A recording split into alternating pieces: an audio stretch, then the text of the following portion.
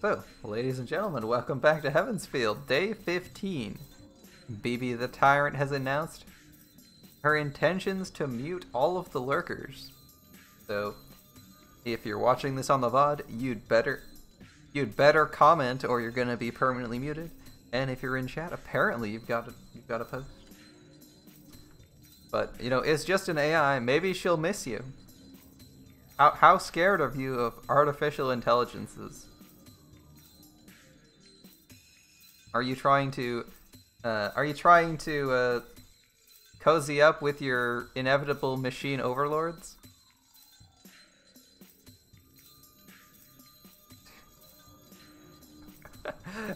It mutes them, obviously.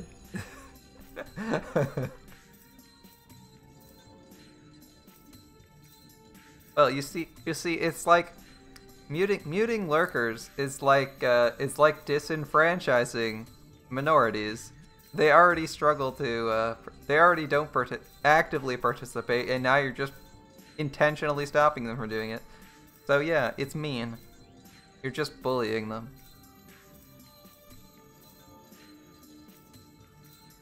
Although in theory, there's more lurkers than there are active people at any given time. In theory. I don't know if that actually holds true. Just in case. Just in case they decide to stop lurking for 5 minutes. On the other hand, this might be a trick by BB. Remember, maybe she can't actually see you unless you're posting. And by posting and indicating your presence, you're now a target of harassment. You're going to be abducted to the moon and forced to participate in a Holy Grail war with only one survivor.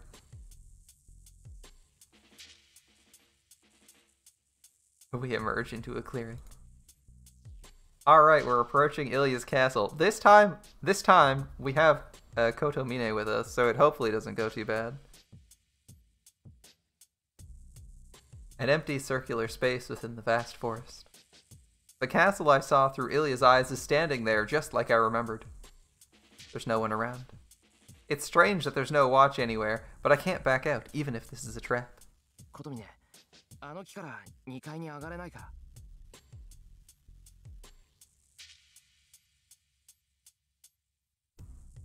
Even if they don't know we're here, it'll be suicidal to go in from the front door. Are you sure they won't just detect you anyway? It might be useless, but I have to do everything I can.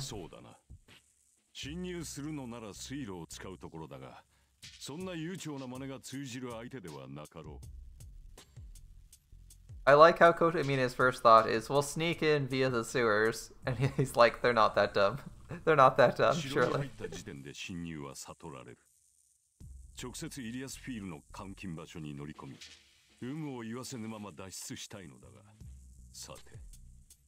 Yeah, how do you tell where Ilya is? The priest looks at the castle, pondering. He narrows his eyes as if trying to look through the wall, staring at each window in turn. Kotomine actually thinking about what the fuck's going on. He's like, shit. Like, if we're gonna get detected, we need to get in and out fucking fast. Let's find where she is before we go in the castle. Smart man. He's actually being useful in this route, weirdly enough. In all the other routes, he kind of just info dumps at you and then things go poorly. In this one, he's actually providing some useful tactical advice. He's using his he's using his head, the one Shiro never uses. You know we're looking for Ilya, right?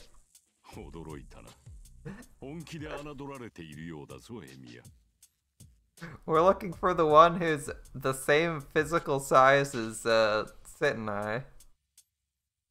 As the observer who's connected to the Grail, plus he has his contract too, yeah. That's true, that's true. I didn't think observer was actually an official title though.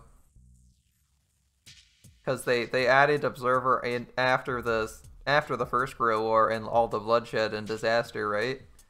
Which means it's probably not part of the ritual. Or at least wasn't originally. That's what I would have thought. Since that's what the information we're given says. That after causing disasters, they're like, we need observers, and called in the church. In an official case, at least. Yeah, he does have his missions, and he's actually a competent mage. Unlike Shiro, despite Kotomine, not looking like a wizard because he's a priest, he is actually a competent mage. He got trained by Rin's father, and Rin's father said he officially, he's officially graduated and become his own mage. So he's actually a pretty good wizard. That's why people call him the fake priest. Not only because he maybe doesn't believe in God or anything he preaches and is pretty fucking evil, but he's also a wizard, and wizards in this universe, or priests in this universe, are supposed to hate any form of magecraft or witchcraft. Happy voice. Seems they really do think lightly of us. Really.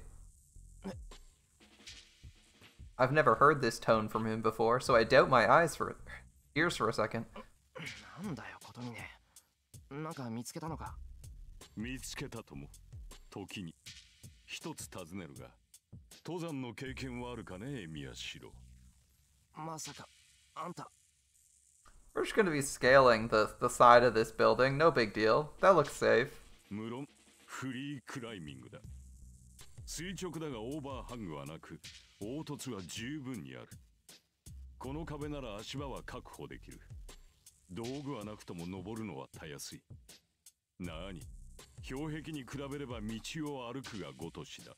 Ah, yeah, no big deal. Kotemine just casually admits to, like, scaling ice walls without tools. Scaling ice wall without tools? Man, that's pretty loopy. Where's Kotamine's bell to cast miracles? He doesn't have a chime? Yeah, it's unfortunate. He kind of just prays for them and they happen. This isn't Dark Souls after all. Kotomine puts his hand on the wall before I can stop him. He presses himself against the wall and climbs up. He's going slow, but I can see how stable he is. 何をしている。ポイントの確保ができないのなら見て真似ろ。4回程度の壁登りができぬほどやわではないだろう。Alright. Climbing 4 stories straight up? No wire? With your bare hands? That sounds pretty rough, and that's a building. Kotomine has a faith strength build. You'll see, it's more of a faith dex build, actually. Typical Genshin impact. Typical Genshin gameplay. Ah, I see. Kotomine just plays a lot of Genshin Impact. That must be why. Leave the black key. We can pick it up on the way out. The priest continues to climb as he speaks. When has Kotomine not been serious? Seriously trolling? And now he's just plain serious. I throw down the sword and get on the wall. He must have picked an easy section to climb. The rocks are pretty rough, so I can get a hold of them. Oh yeah, no chalk either. Sweaty hands. Sweaty hands. You don't just use your strength to climb up. Knowing if the next hold is safe, knowing if the small hold can support your weight, knowing if there's another hold after you move. A vertical climb is like a puzzle of improvisation. Even if the goal is a meter away, you have to go back down and try a new route if you can't find the next hold. Maybe he climbs like Wolverine, just uses his claws. Maybe. But he's using his hands here, and he's letting Shiro copy it and ask Shiro to leave the sword behind, so probably not. A route to the destination. The technique of thinking 2 or 3 steps ahead only comes with experience. That's experience I lack, so I have to copy exactly what Kotomine does. I'll instantly fall if I miss the target by a few centimeters, or grip the handle with the wrong force.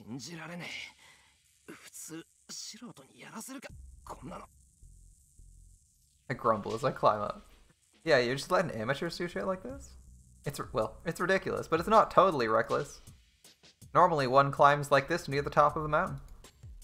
I don't know if that's actually true. The wall isn't the only thing a climber fights against.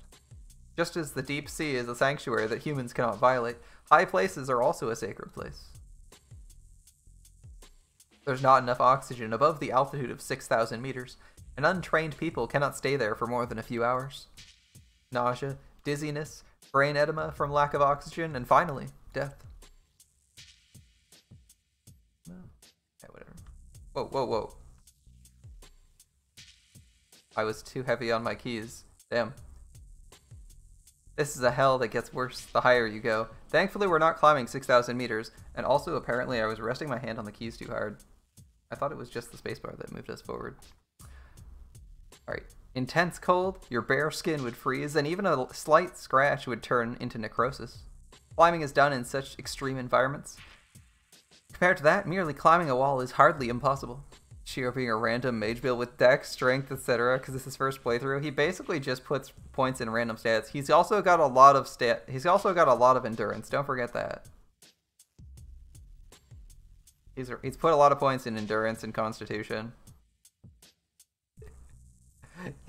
He decided to use his NG plus build where he's like 99 in all stats.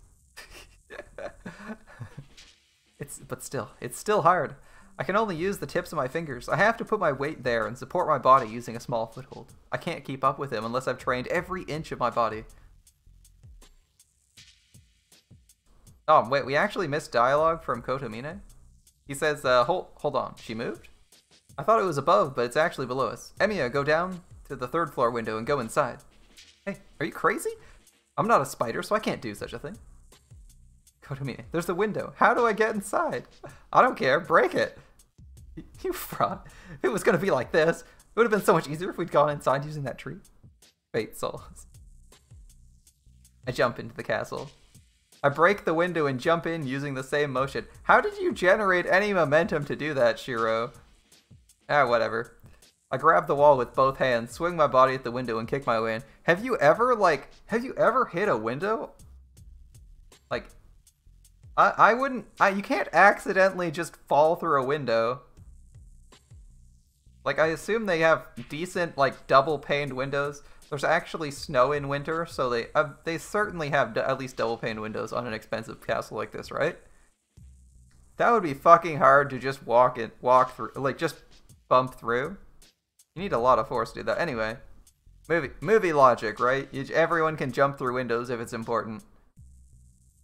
If it's important enough, everyone can get through a window easy. So, we grab the wall with both hands, swing our body at the window, and kick our way in. No big deal. Yeah, he might be running a luck build. He might be running a luck build. Actually, I have a nice luck build for Dark Souls 3 using that literally the one sword in the game that has innate luck scaling. Fun times. I believe that's the one you get from your waifu/husbando. The one you can quote unquote marry. Fun time.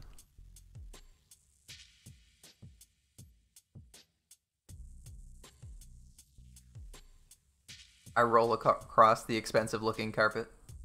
My body was falling when I swung my legs. If I'd kicked out a bit later, I would have hit the wall and landed back first on the ground. Yeah, he was literally swinging and falling. Shit, really? I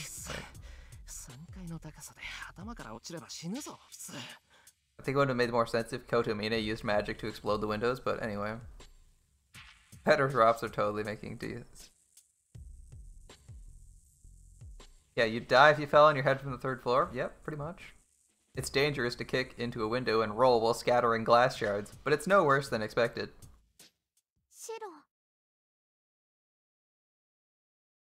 The instant I raise my head, all trifling matters escape my mind. Iria. I forget I'm in anime territory. I recall what happened in the yard.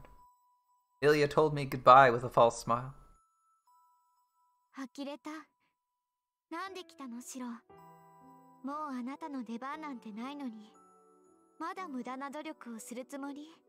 No, Kotomine knew where Ilia was. That's why he said go into the 3rd floor instead of the 4th floor they were aiming for.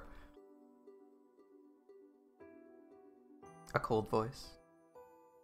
Ilya puts on a cold face. I'm used to it.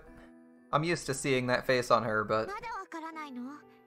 さくらのことは私に任せればいいの。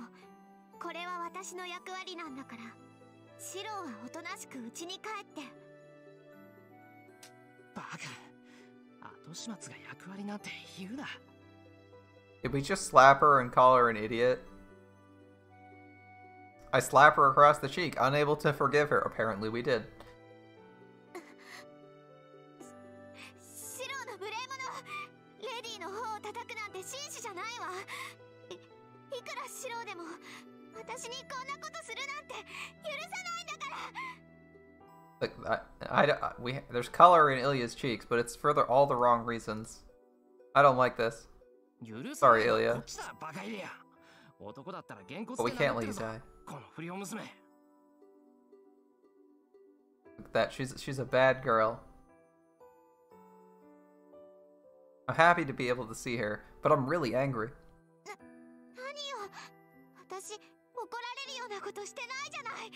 私は自分の役割を果たすためにさくらについていっただけよ。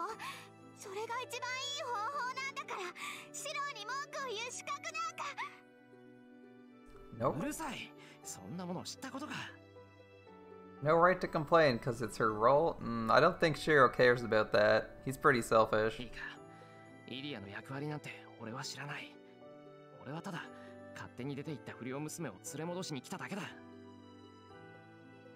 イリアがどんなに強がってどんなに平気なふりをしていても騙されないからだ。イリアが少しでも嫌がっている限り絶対に連れて帰ってやる。強がってるって何よ。私は嫌だなんて思ってないわ。この体は聖杯として作られた。あいつらのために鍵になるのは尺だけど、それで聖杯の力を使えるようになればさくらだって。Yeah, and what? This is Gilgamesh, so he probably dies to, like, random bosses because he forgets he's sometimes on NG plus 7. He's like, oops. Oops. Oh, that boss one-shots you. Oops. Like, died to curse damage. Forgot. Wasn't immune to that.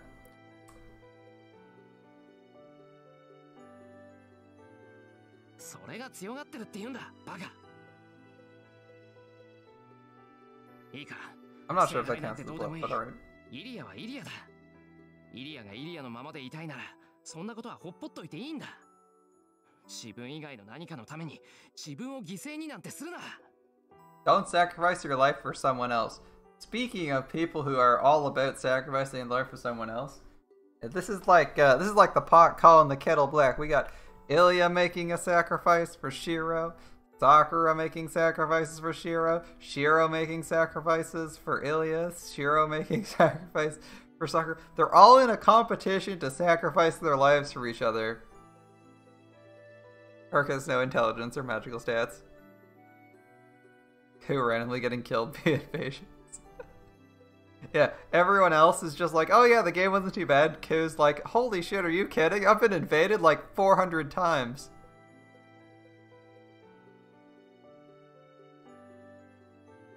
There's always that one person, 10 people play the game, and they're like, yeah, I got invaded a couple times. Then one person's like, I swear it's every other minute. She looks away. She bites her lip and... それはシロだって。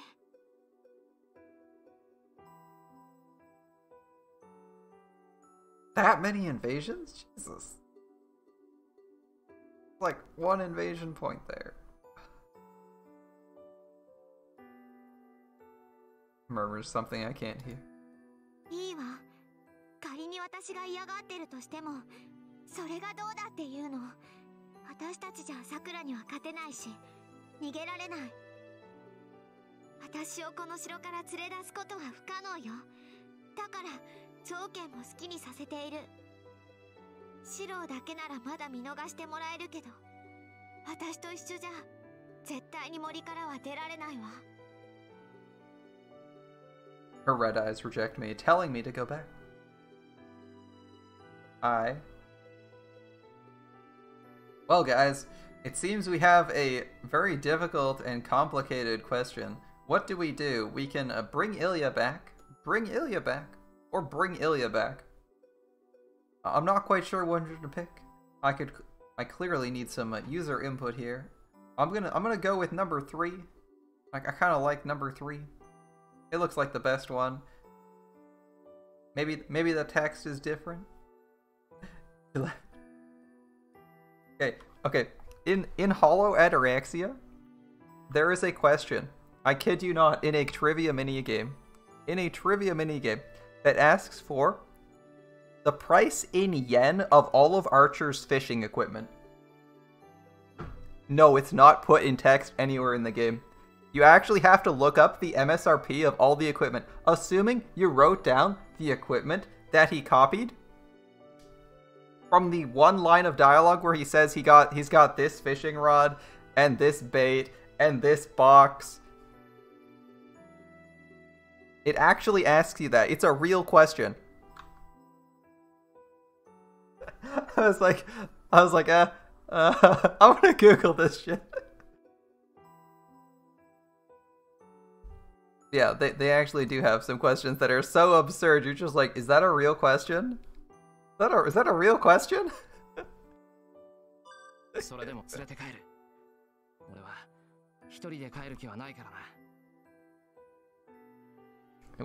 wasn't required to complete the game, but it was pretty freaking hilarious. I was doing like side stuff. I was doing side content, and it gave you this quiz minigame, and it started out hilariously easy, and then it had ultra hard mode, and ultra hard mode was actually legitimately stupid because it had questions like that.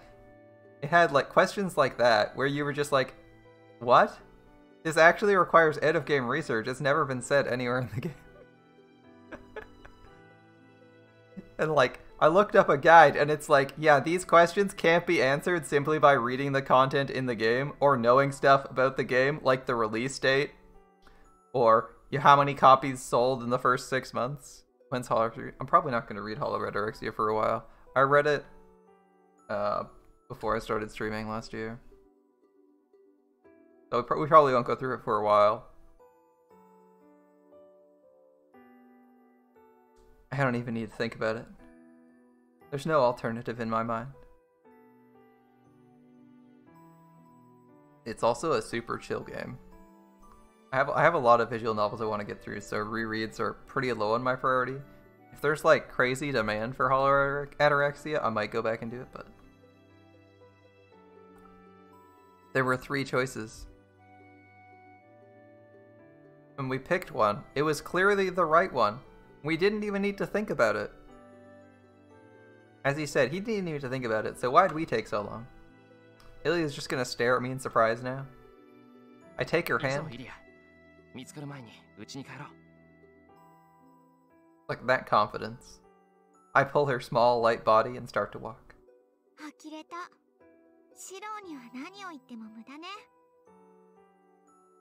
Ilya starts to walk without resisting.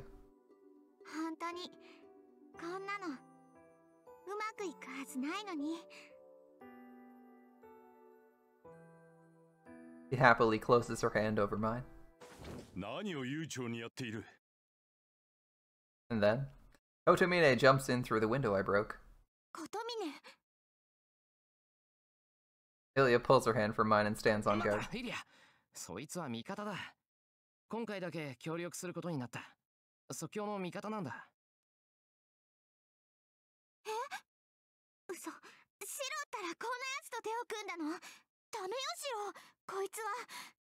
Yeah, he's super evil, but we don't care right now.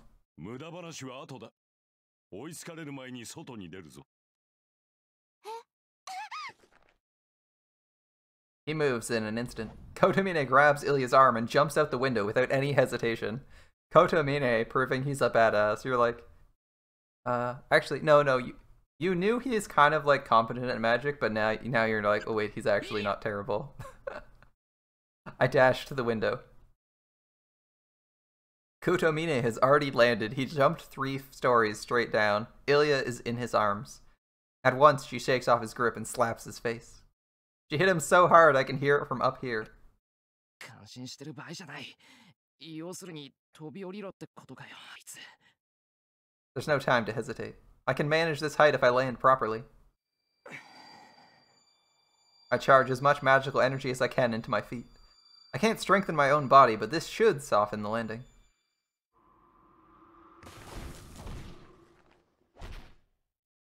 Or not. Or not. Yeah. No big deal. Just jump out third floor of a...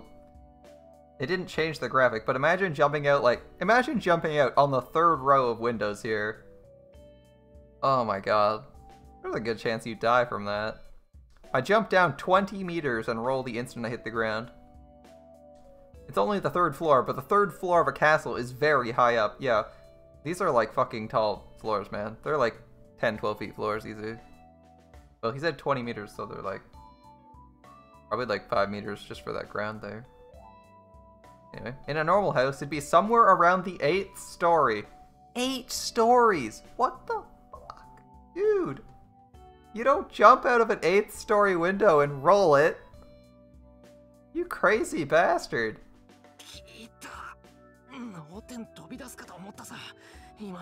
You don't jump out an 8th story window and just be like, yeah, I'll roll the landing. No big deal. And he's landing onto, like, dirt. There's, like, no padding.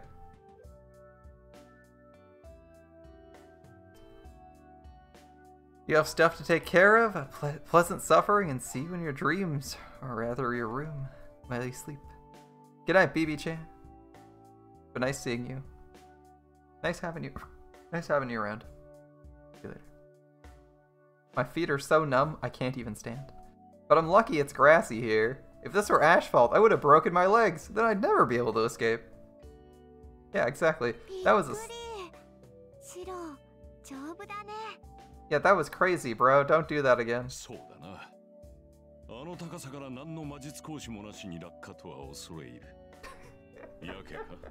Are you suicidal? Jumping from that height? The two stare at me. Even Kotomine is impressed. Setting Ilya aside for the moment, Kotomine's comment makes me forget about the pain.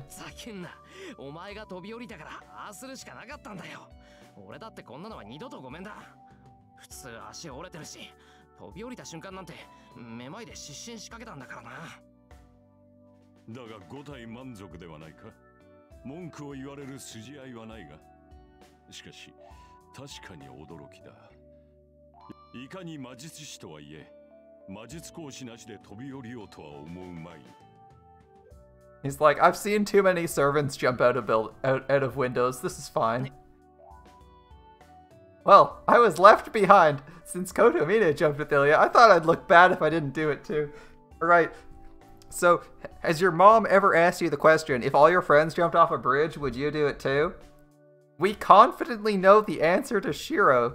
If he was at Shiro's answer, that's it. Yes, I would clearly jump, regardless of what their reasoning were. Jumping off a bridge onto a road seems good. I mean, I'd look bad if I didn't do it too. Look at that. He's just like, Kotomine made it. I mean, I know he's a superpower. He's a mage. But, you know, I'd look bad if I didn't join in on him. It's like, he's not dead. I'll be fine.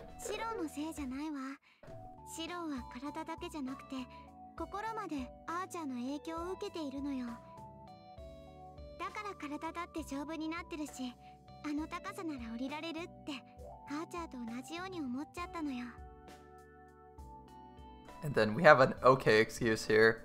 Archer's influencing his mind as well as his body. It's why his body's so tough, and he thought he could handle that drop the way Archer could. Future him, and sort of him. It's more him now.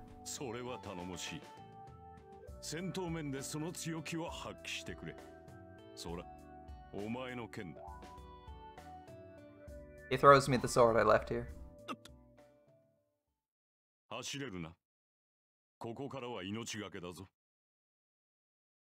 Kotomine turns to the castle gate, telling me there's no time to talk. And in challenge to him, an odd sound shakes the winter castle.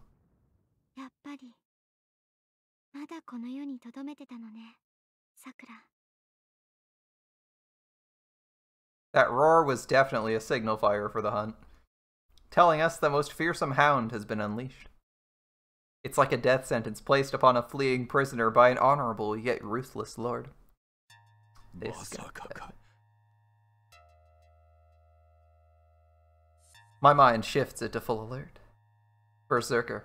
I hear the name that embodies danger, and every ounce of composure is squeezed from my body. 引くぞ。戦ってどうにかなる相手ではない。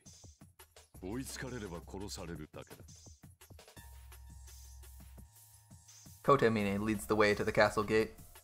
振り返るな、イリア。諦めろ。バーサーカーは以前とは違う。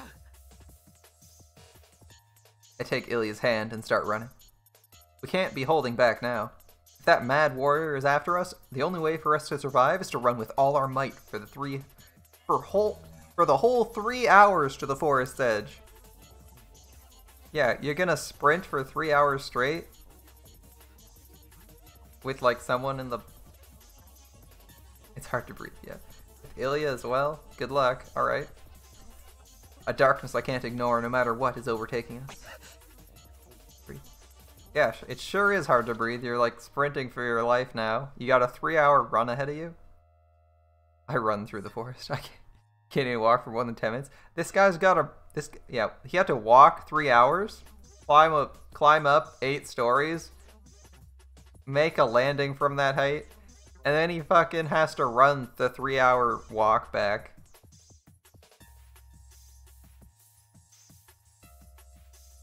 I run through the forest. I still don't see anything behind us.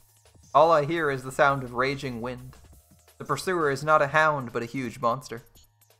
As he cannot slip between trees like us, he instead follows by knocking aside whatever blocks his path. It feels like we're being chased by one of those heavy drills used for digging tunnels. It's like there's a black wall bearing down to engulf us.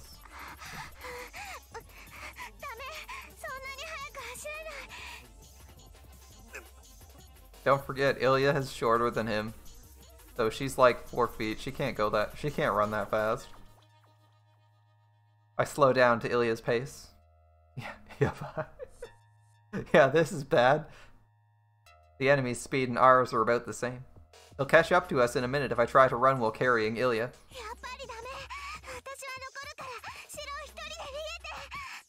まだ追いつかれたわけじゃない。背中に乗れ。イリア一人ならどうってことない。バカ、どうってことある。そんなことしたらすぐに追いつかれるってわかるもん。 What should I do? Should I carry Ilya and run, or will I fight that monster? I can't even match Assassin. Fight one-on-one against the strongest servant with his borrowed sword?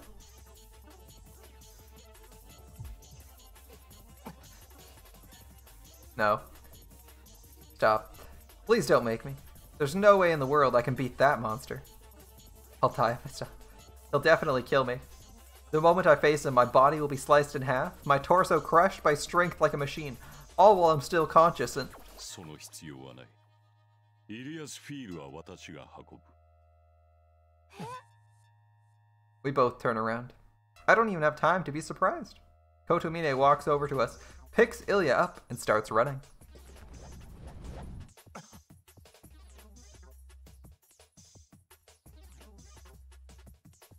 Forgot how small she is. He's fast. Kotomine has a good build. With his height, he should be able to easily carry Ilya and run. But we're in a forest. Even though the ground is uneven, trees are scattered everywhere and his arms are full, he's not slowing down. Kotomine, an absolute unit, yeah. I run full speed after him. We're at equal speed now. Kotomine is carrying Ilya while I'm running without any shackles. In a forest where we might trip at any moment, we run at a pace of 100 meters per 7 seconds. Wait up. That's actually insanely fast, isn't it? That's actually really fast, right?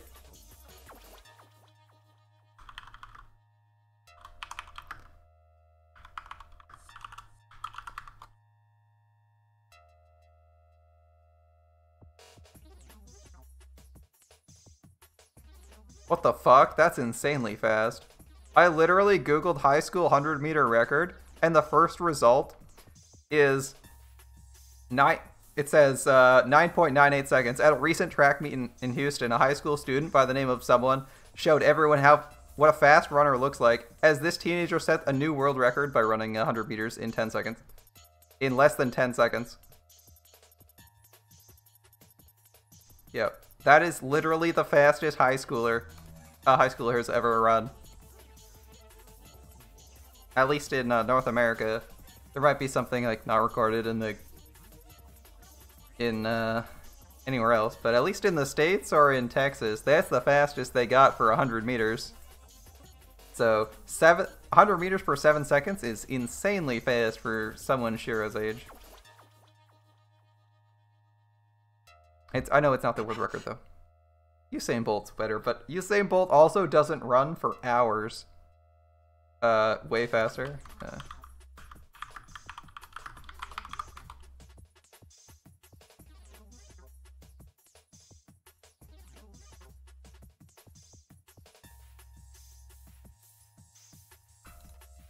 Wait, what? The 100-meter record?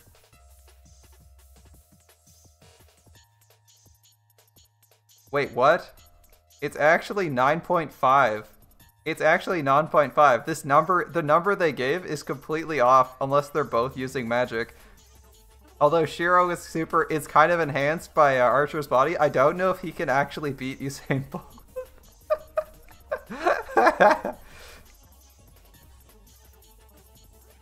Let's see. Usain Bolt holds the world record for fastest 100 meters with a running start at 8.7. This was achieved in a 150-meter race during the Great City Games in Manchester in 17th of May 2009. He also ran 963, 969, 9.72, 9.76, 9.77, 9.79, 9.8. Okay, basically, the fastest Usain Bolt's ever done was with a 50-meter running start, and he got 8.7. This is like just past superhuman. This is just slightly superhuman. Mind you, Usain Bolt's running because he wants to win. Shiro is literally running because if he stops running for 2 seconds, he dies. And Ikotomine at least has magic on his side. Still, I didn't think that was a big number until... I didn't think that was insanely fast until I realized that's the world speed record. Oh, that's insanely fast. Alright. I knew it was fast, but I didn't think it was like absurdly fast. I thought it was like an average number, or like an above average number, but they're actually moving really fast. Wait, did that number also have... hold up. If we just do some basic math, that's actually pretty fast, right? That's like 100 meters per 7 seconds, so if we do like 7 times 10, it's like 70 seconds. Out of like... That's like 70 seconds for a kilometer. That's like just over a minute. So they're moving at like 55 kilometers an hour or something, right?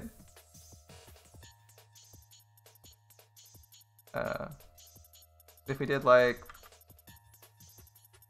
55,000 divided by like 60 for minutes divided by 60 for seconds times 70 seconds.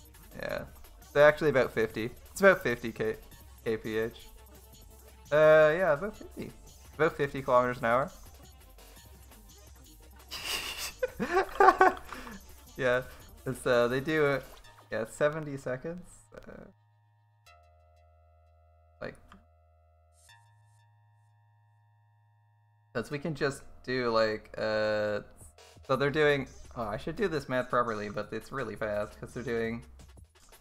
It's 7 seconds, so if I take 100 divided by 7 and then multiply it by 60 for each second times 60 for each minute, divided by 1,000. Yeah, they're moving at 51 kilometers an hour. They're legitimately... that's insanely fast. Alright. This isn't... Yeah, my heart's beating rapidly. This isn't normal. Yeah, definitely a little bit... You're running too... Hey, Shiro noticed he's running too... This isn't normal. I'm running too quickly. He's noticed it. That's interesting. It's not possible for a human to run at almost 50 kilometers per hour through this terrain. I like how they've noted that. We were doing math thinking, wow... I'm doing math thinking, wow, Nausea really screwed up here. And it turns out it actually is kind of true, alright? Let's see if they elaborate on it. My left arm throbs. It feels like my left arm expanded beneath the cloth. This is probably what Ilya was talking about. Archer's battle experience isn't the only thing flowing into me. His physical abilities are flowing into me now. An overdose of strength-enhancing drugs. The poison seeps into my body, letting me demonstrate abilities beyond my limits. Yeah, beyond human limits too, but to be fair, Archer is literally a spirit, so... is a spirit and is insanely strong, so... A servant can run 50 kilometers an hour, no problem. Actually, unfortunately it wasn't actually in the game, but in the first movie we do in fact see a servant outrun a car. On the highway, no less. Or at least what I think was a highway. Yeah. Alright, so, that's fine, that's fine. Even if this may be contamination too great for a Geiger counter to measure, I can appreciate it for now. We're not dead. But Kotomine is different. I don't sense any usage of magic or leak of magical energy. How the hell is he so fast? It's unbelievable, but he's running with Ilya in his arms without any magical assistance? おい、あんた本当に人間か。お前ほどではない。それより気がついたか。この速度を保てば逃げ切れるぞ。目が見えないって追っての？そうとしか思えん。速度ではあちらの方が上だ。森の木々などバーサーカには小石程度の足止めにしかならん。にもかかわらず追いつかれないのはあちらに何か欠陥があるのだろう。Kotomine plainly talks. He's sprinting this fast and he's just talking. Yeah, no big deal. We're just booking it. I don't know why he's talking about this with such disinterest, but... 逃げ切れる。あとは俺たちの体力次第ってことか。Yeah, just carry on a conversation like this. No big deal. It all depends on our cardio? A voice filled with hostility. Before I'm able to tell what he means. アサシン。 My left arm writhes. We got company. I see a white skull. Assassin slips through the trees beside us, as if laughing at our attempts to escape. By the time I realize how much trouble we're in, it's already too late. On the other side of the trees is Assassin, raising his left arm over his head and... Someone parries before it can pierce my skull. I gasp. There's only one person that can do such a thing. Kotomine, still carrying Ilya, parried the attack that was fired without any indication. Now he's running. He's running at like car speed, like normal, normal city car speeds, while parrying, throwing daggers, and carrying someone.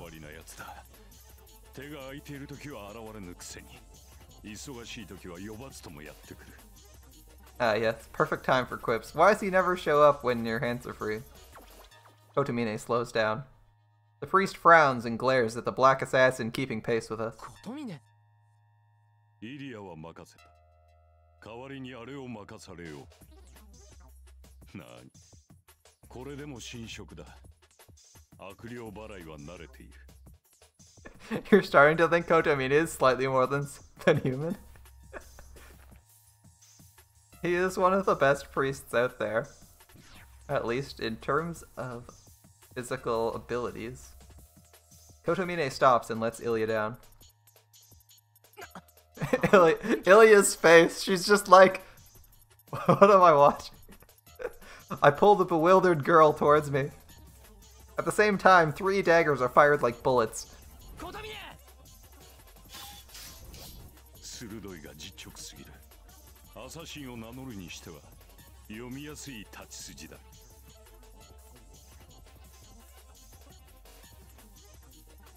I doubt my eyes. Assassin fired 3 sword flashes. The priest easily knocked them all aside.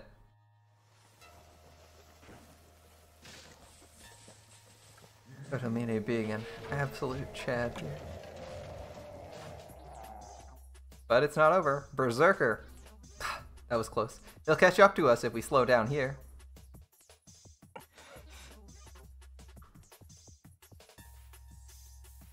This is no time to be indecisive. I have to go ahead with Ilya. This is quite the intense scene. I'm liking this. The way they describe it, they got their pacing right, man. They got the pacing right for this.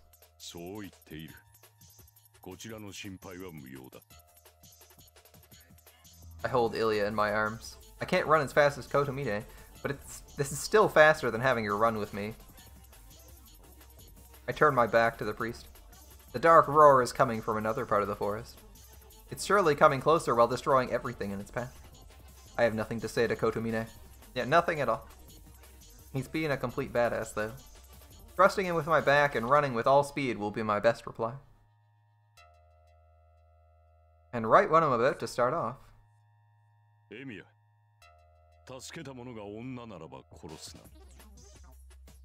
If I could fight Assassin. Assassin is objectively... In actual Holy Grail Wars, Assassin is well, for the most part, objectively weaker than Berserker. As Berserker's drawback to being OP is typically that he eats mana like nobody's business. That's his downside. He's just better than everyone else. Oh, the mindlessness and the eating mana like nobody's business are his downsides. He's actually physically stronger than most people. Right? Don't kill the person if the one you saved is a woman. Having her die in front of you is gonna will hit pretty hard. The priest says something strange.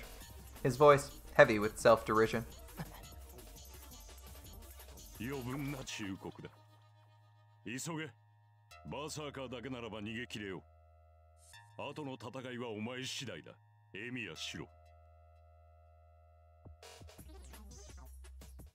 I nod and start off. Their shadows recede into the distance. His back is so far away. I have a bad feeling. I think we will never see each other alive again.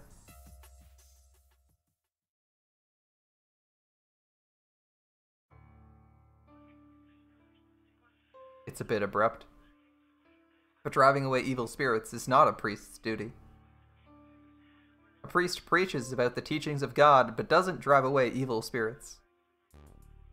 Their God is one and absolute, supreme and all-knowing, a spirit that created the perfect world. Such a God would never allow evil to disgrace the world that he created. But evil still exists, corrupting men and tainting the world. God's world is being desecrated by something that should not exist. This is how they defined the contradiction. That even the evil that threatens mankind is a necessary part of the world. It is something worthy of love. Alright then. Alright then.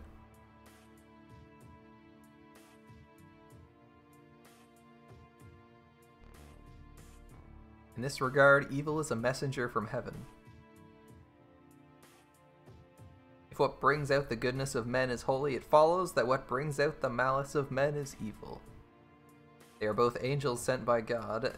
As one who teaches the word of God, the priest has no right to eliminate them. Well, that's one way. That's one philosophy for priests, I guess. All spirits are inherently messengers of God, and that's not worth interfering with. But all right, evil does exist, corrupting men and tainting the earth, producing gruesome tragedies surpassing human knowledge. Yeah.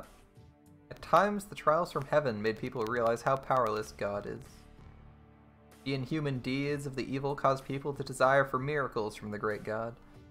Consequently, an exception was created. Apostles, humans that carry out the will of God instead of spreading his word. Trials that should be observed. Heresy that should be denied. People who possess what should not exist. The eighth sacrament. Executors, destroyers of evil, devised by the 120 cardinals, were born. Alright, we're getting executors backstory. Good shit. They drive away darkness, purging all things that are not part of God's teachings. They hunt down that which doesn't exist in the doctrine, so they're not bound by the doctrine. Their immorality is forgiven. There's only one thing they must protect, the great name of God. For this purpose, they will destroy the evil that God created. That is the only difference between them and the exorcists. 大公社か。連中はこぞって鳩のごとき軽薄さ、蛇のごとき移り身を習わせるというが、なるほど。貴様もその例に漏れぬらしい。And here we learn he's not just your average priest, he's actually an executor. And thus, he is the best the church has to offer. One of, at least. The White Skull laughs. The priest Kotomine Kirei doesn't answer but checks his weapons. 5 black keys on each side and a command spell on his right arm, unused since the last war. These armaments are more than sufficient against a low-ranking spirit. But he cannot kill a servant, even if he hits every one of his weapons. Even if he may be nameless, Assassin is a heroic spirit. He can't possibly defeat a heroic spirit unless he has a weapon of the scripture scale that the selected agents carry. どうした？見れば貴様のそれも投擲するもの。ここで私と一勝負興じてみるか。Hey Shadow, how's it going? Kotomine Kirei and Assassin are facing off right now. Pretty badass. We had the sprinting battle through the forest, where Kirei flexes on everyone. The priest doesn't move. He stares at the skull that lurks between the trees, listening to the sounds in the forest.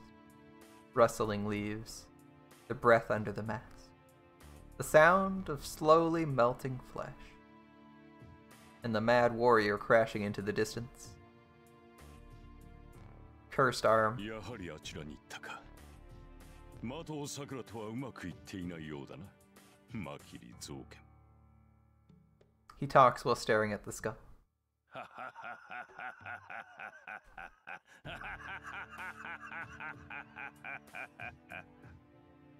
そうか。わしの気配に気づいておったが、綺麗よ。そこまで分かっていながら足を止めるとは何事じゃ。以前のお主ならば小僧を蒔絵にしても逃げ切ろう。だというのに自らおとりになるなどらしからぬ善行。よもや情にほだされたなどということはあるまいな。Well, let's see how this fight goes. Cursed Arm's already thrown a bunch of daggers, and Kotomine parried them with minimal effort. The laugh echoes through the forest. The white skull slightly wavers. The priest doesn't even move his breath. 何？エミやシロを助けたつもりはない。単にこちらに用があっただけだ。He's got a bit of confidence. And he speaks with no sign of hostility. He just had business here. No big deal. It's just a heroic spirit. No big deal. わしに用があったと？無論だ。どの道、私もエミヤも森からは出られまい。じき殺されるのは分かっている。ならば、死ぬ前に斧が目的のために手を打つのは当然だろう。That's what a noble phantasm is for. They even explicitly say that it's supposed to be your trump card. ん？では、イリアスフィールがどうなろうと構わぬというのか。あれを救うために来たのであろうが。構わんさ。ここでアサシンを倒し、エミやシロを助けに行ったところで間に合わん。エミやシロがあの娘を救おうと救うまいと、もう私には関係のないことだ。He holds 3 black keys in his left hand. Oh, almost there, almost there. Nice, nice. My coup is so close, I can almost taste it.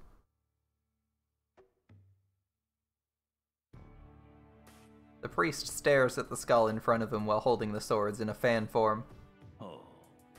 では、わざわざこの場に残ったのは。なあ、私のすべきことは、イリアスフィールをお前に渡さぬことか。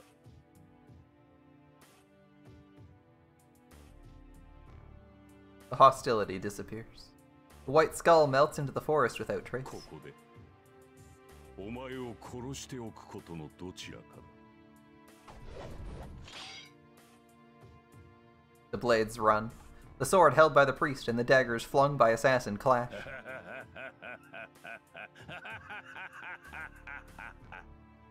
そうか、そのために死にに来たか。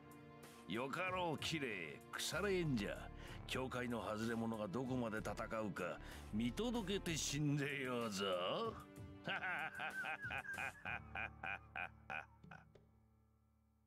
The laugh echoes. The holy man who wards off evil meets Malak al-Maut, knowing it's impossible to win. Oh, so that's actually his name, Malak al-Maut. Cool. Didn't actually know that one. I don't know if that's a title, though. But if that's his true name, that's pretty cool. I run through the forest with Ilya in my arms. I can't turn back. It feels like a black wall would be behind me if I turned back, which would kill my spirit to escape alive. I don't have energy to waste on that. He'll catch up to us if my resolve wavers. He'll catch up and kill us both.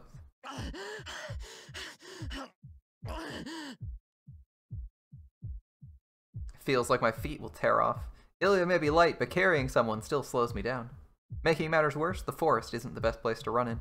Each step nearly causes me to trip.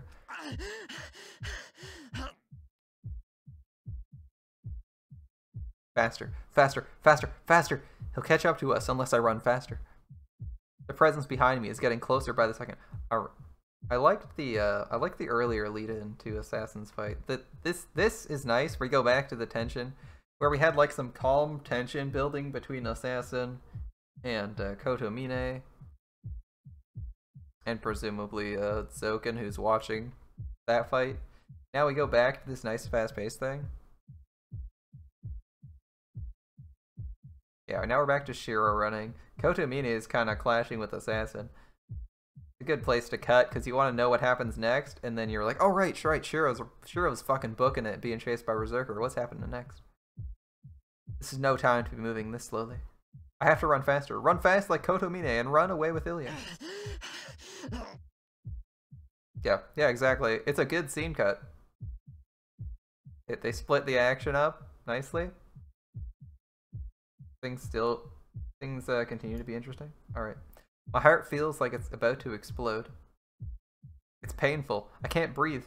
The muscles in my legs are about to tear apart and my bones are screaming to break.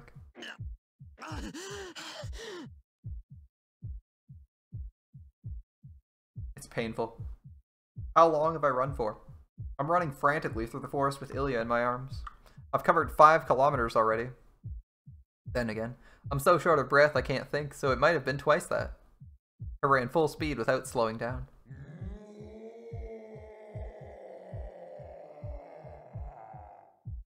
That doesn't sound good. It sounds closer than before, but it won't go away. I'm running full speed, my heart and muscles are about to stop, and yet the presence behind me is getting larger. Oh, he can't make it. He's not fast enough. Shit, that's not good. Ilya is heavy. Oxygen is heavy. My legs are heavy. Death is heavy. Yeah, death is a little bit heavy. I'll die if he catches up to me. Pretty much. I'm burdened with the fear of being killed in a single blow. You got Achilles and Jean Archer to level 90. Oh, that's good. That's good. It's always frustrating when you got servants who aren't max leveled in Grand Order. And we don't even get to see Ilya's text. I mentally kick myself before I can falter. Run. Just don't think and keep running. So what if my legs are about to rip off? What's the point in worrying? Think about it when it actually happens. For now, I just need to get out of the forest as quickly as possible. Fill my chest with gasoline, turn the key and ignite the engine that's stalling with fear. Keep the gear at the top and remove the brakes.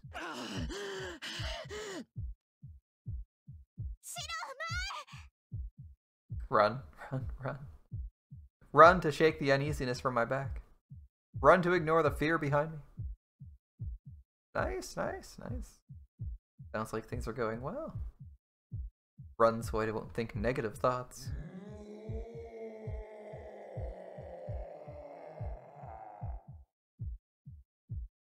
Urusai. Shut up. Don't yell in my ear.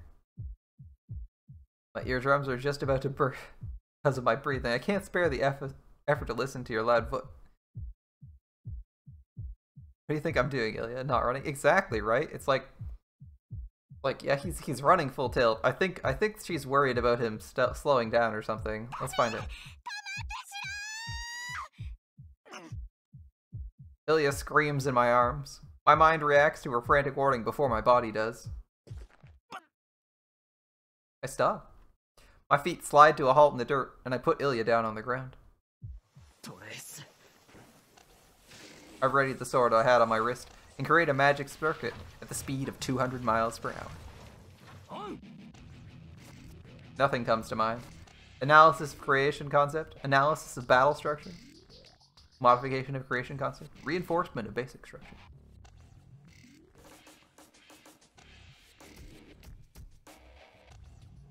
In an instant, I manufacture everything without even thinking about it. I resist the impact with all my strength. The whirlwind comes from the side. The pursuer has attacked us from the side, smashing all the trees in his way. He just blows through all the trees and takes a swing at us in the same motion. I'm sent flying. All it took was one blow. The black key, which I strengthened to be as strong as diamond, is bent like melted candy. The impact goes through the sword into my body, permeating damage from the tip of my head to my toes. I guess it's a good fucking thing that Ilya was yelling at us, because we might have just been decapitated while running if she hadn't screamed in our ear. I'm flying. Kiara, Gil, Mordred, and Fran gotta close it together in the next bond. Nice, nice. Yeah, my Q is almost at 10. Everyone else is a ways out. The attack I made with all my might was deflected like nothing. I'm no match against him. I'm no match against him. Emi Ashiro isn't allowed to even stop that monster. My body's floating in the air. No, I'm flying. I'm like a thrown lance hurled dozens of meters by the impact. John Archers are close to 10. Yeah, John Archer is really good for looping. She's a really good AoE archer. I might fly back all the way to the castle. Are you serious? That's how much stronger he is. Escape is impossible. 256k? Isn't that like half of the... Isn't it like most of the bond level? Oh, it might be half. Time stopped. I'm still flying, and I should die when I fall to the ground. Having seen the difference in our power, I accept my fate, but...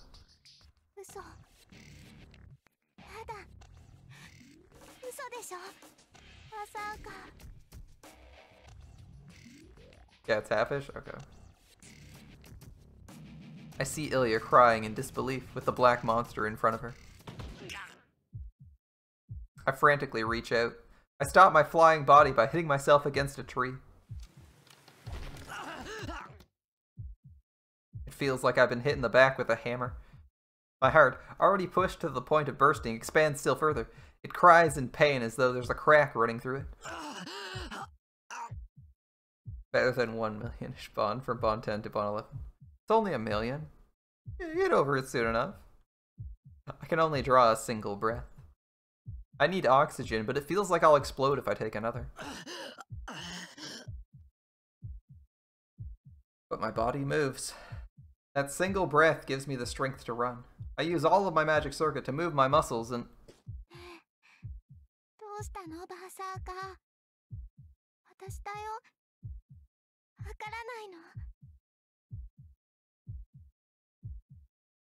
Entranced, Ilya doesn't move.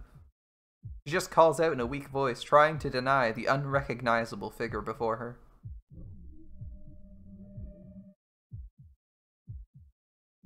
What? Oh, he actually does get, like, totally messed up visually. Oh, damn. Damn, he actually does get totally messed up. I was not certain that, I was really questioning what the hell they did with him in the movie. They actually changed him to look vaguely like this. It was like a weird Shadow Servant style thing where he had like bright red skin, but there was shadows covering it, burning off of him like a Shadow Servant from Grand Order. And I was like, the heck did they change his appearance from the second one to the third one in such a dumb way? Whereas, like, Saber Alter looks really clean and cool. This is, like, completely messed up, but apparently it's actually what he looks like. Shit. Never mind, I'm sorry. They went for the book accuracy plan. Alright. That's the black enemy's true identity. Kotomine said his eyes can't see. He's right, but he's not accurate. Everyone's favorite... He's right, but he's not right. He's right, but he's not accurate. The servant has no eyes, nose, or mouth. His glowing red eyes are there to admit hostility. His body is covered by the black mud, and the wound he received from Saber is left alone. That's something completely different. Engulfed in the mud, he's a monster who can only destroy. He doesn't even see who he's attacking. The Mad Warrior can't recognize Ilya's figure, let alone mine.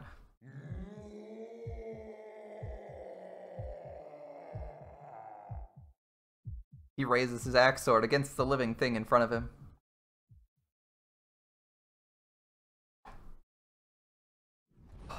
You knew they'd do that. You knew they'd do that. Oh my god, it hurts, but you knew they'd do that. The priest is about to end his life.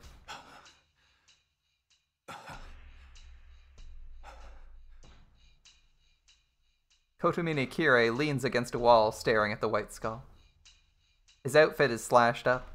He's breathing hard, with 3 black keys as his only remaining weapon. He started, I believe, with 10.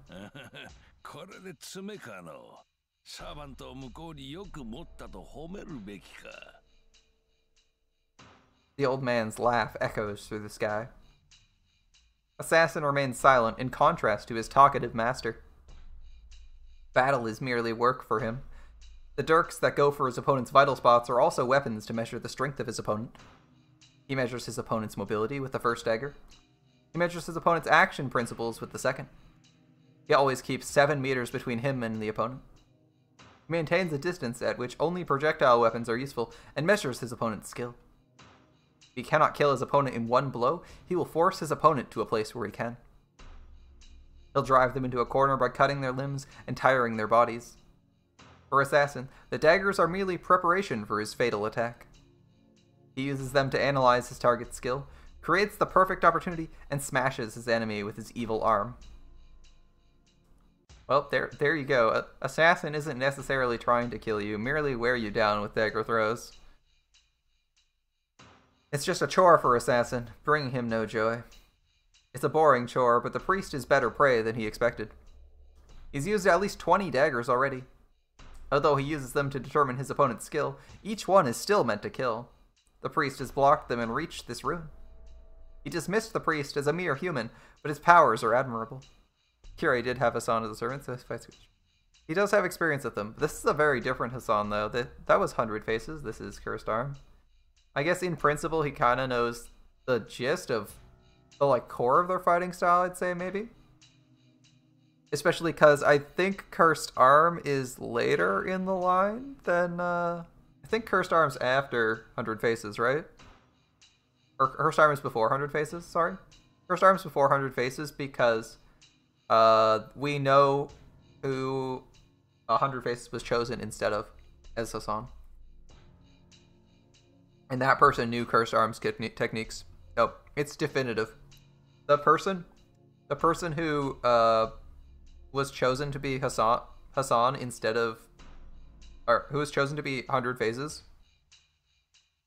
instead of another character, we know that character, and that character knew First Arm's Noble Phantasm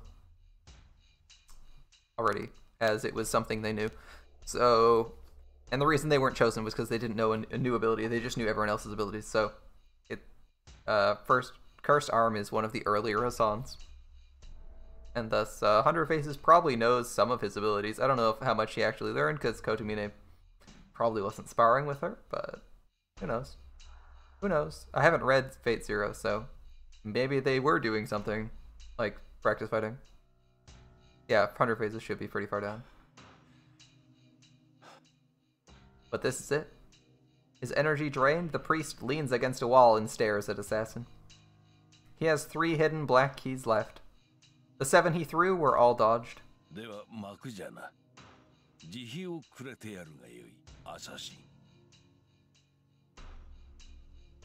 The skull wavers.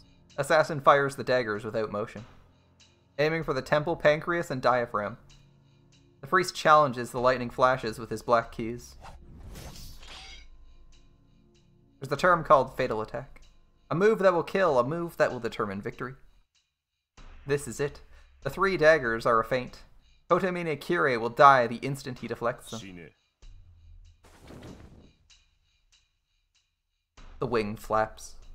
The cursed arm, the one-winged spear, is developed. It's an unavoidable attack. Assassin knows the priest's capabilities. He knows his prey is tired and wounded. That's why this will kill. The prey should prevent death from the dirks. But that will be all. Even if he saved up his energy for a counterstrike, his body is incapable of carrying it out. After repelling the 3 daggers, all the priest can do is jump sideways, and only 3 meters at that. He cannot escape the arm. Yeah, he can only move 3 meters, so he can't escape my arm.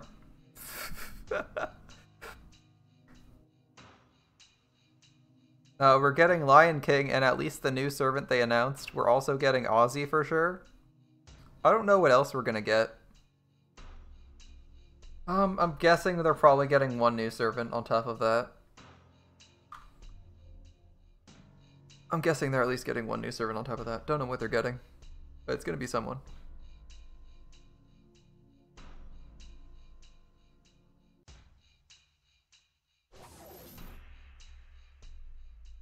The cursed arm stretches out. The priest has no fear. He's prepared for it. He knows the daggers are a feint, that the cursed arm will strike him the instant he repels the daggers, and that he has no way to avoid it. No matter what he does, he will die. And that's why. The only thing he can aim for is a double kill. Skull laughs. The cursed arm going for the heart, and the black keys cross. But there's no problem. Assassin's cursed arm is the only one that will directly hit the target. The black keys will certainly hit him, but how unfortunate. No matter what magic he puts on the sword, the black keys cannot kill Assassin. 3 swords will pierce through Assassin, sticking to the tree behind him. But that's it. The priest will inflict injury, but have his heart torn out in turn. Assassin's arm does its job first. His noble phantasm, Zabanya, sticks to the priest's chest and creates a fake heart. But he feels no solid response. The man's heart gives no reaction, as if it's empty. At that instant, the impact hits him. The 3 black keys hurl Assassin backward, nailing him to a tree.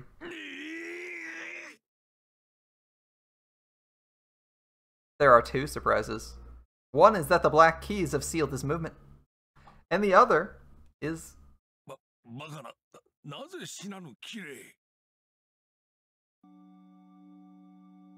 The priest's black outfit flutters through the air. He jumps. The inhuman action is like a cannon firing.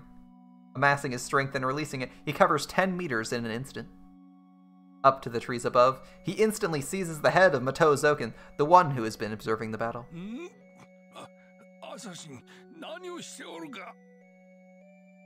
It doesn't need to be said.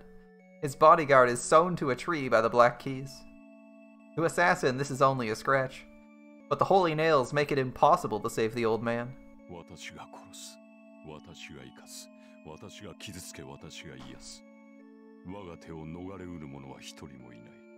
Surprised? Surprised? Why challenge an enemy he knows he cannot defeat?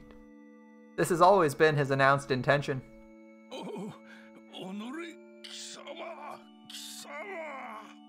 You have to use Lancers or Casters, you aren't going to get bonus from this event? You might have to, I don't know off the top of my head, but... It's fine. Like... it's just bonus damage, you don't get bonus drops from taking specific servants, it's not a big deal.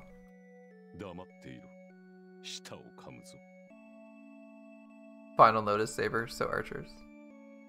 Nice, nice. The priest grabs his head and drops to the ground. I didn't actually look up the notes for this.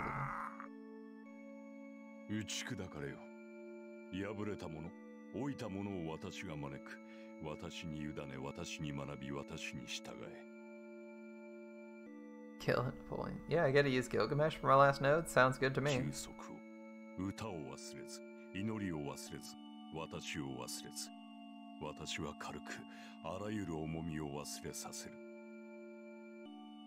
He shows no mercy.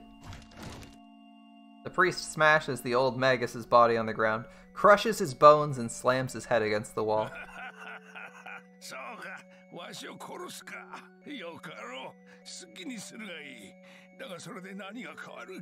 お前の望みが叶うとでも思うておるのか。 Also makes sense because we have a certain archer as the raid up servant. 許しには報復を、信頼には裏切りを、希望には絶望を、光ある者には闇を、生ある者には暗い死を。 Second last note is archers. I guess you will have to use lancers for a day. Or if you want to farm gold specifically. He walks, leaving a smear of blood across the stones as he goes. なんと救いようのない男よ。未だ人並みの幸福とやらを求めているのか。そのようなもの、お主には絶対にないと理解したのではなかったか。Get more rush costume. Yeah, it looks great, doesn't it? I mean, I liked his irregular costume, but this one works too. I like the new voice lines. That's what I like the most about his new costume. The flesh and blood paint a picture on the wall. All that remains of the old Magus is his head. His body has been ground away against the stone. Imagine grinding someone's body away to just a head on stone. What the heck? Alright, that's like ridiculous amounts of force, but alright. Not even half of his head remains. Even with his brain pasted to the wall, the old Magus gives off his last laugh. 休息は私の手に、あなたの罪に油を注ぎ、印を記そう。永遠の命は死の中でこそ与えられる。許しはここに。受肉した私が誓う。そう、お前には永遠にない。綺麗よ。主は生まれながらの欠陥者に過ぎん。この世の道理に溶け込めぬまま、生還者であり続けるがよい。キリエ・エレイソン。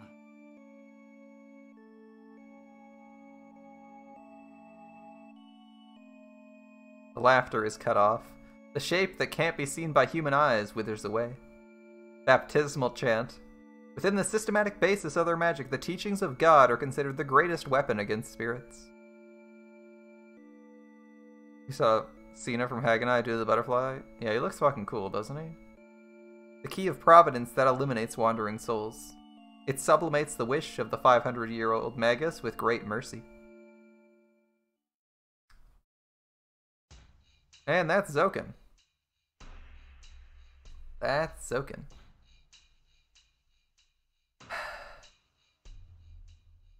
What a twist. Kotomine is not dead. And why is he not dead?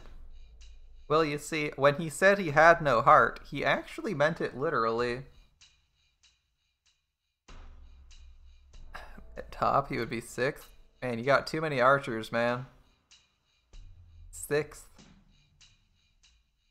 6th archer, not even 6th 5-star. 6th archers. Too bad, he's kinda cool. He's kinda cool. Admittedly not the best servant ever, but he's fucking cool. I think he rocks. Nothing else, he's got some cool animations and a really good Noble Phantasm animation. Or at least some really good lines in his Noble Phantasm. I like the first half of the animation. Time is stalled.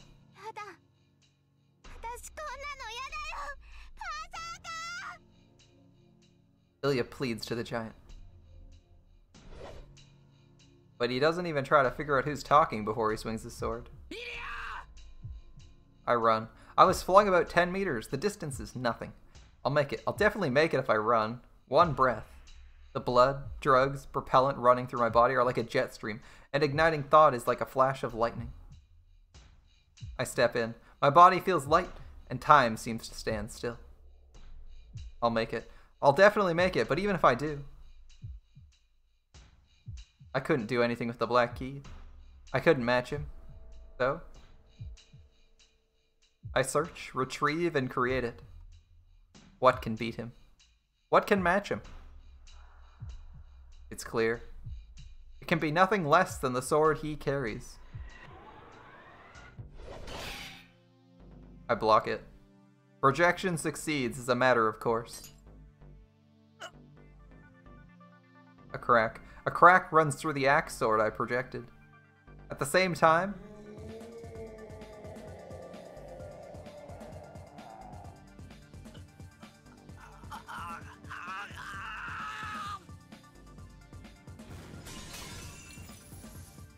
I'm hit with feedback that's almost strong enough to kill me, punishing me for using something forbidden.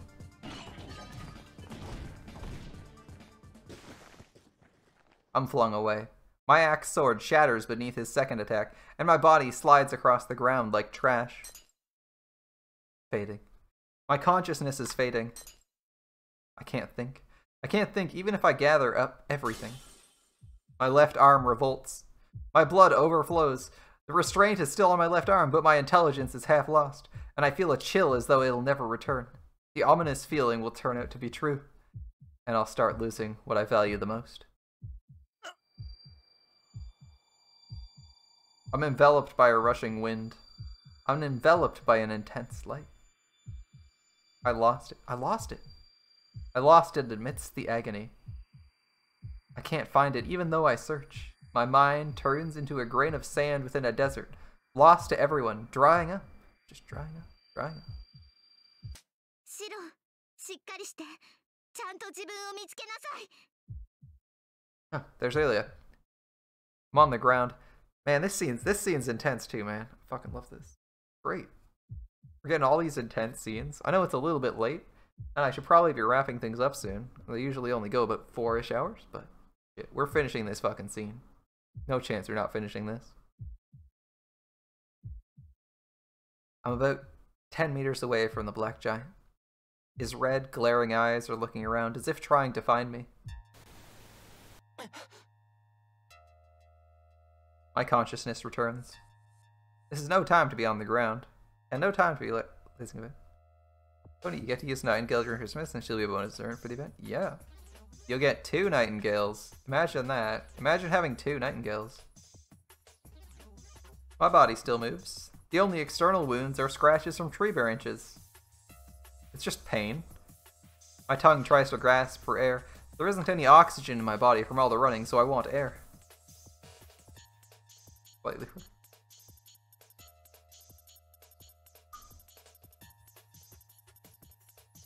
That's all. What's important is inside my body. I don't want to know what condition it's in, but I can still fight. 2 Nightingales.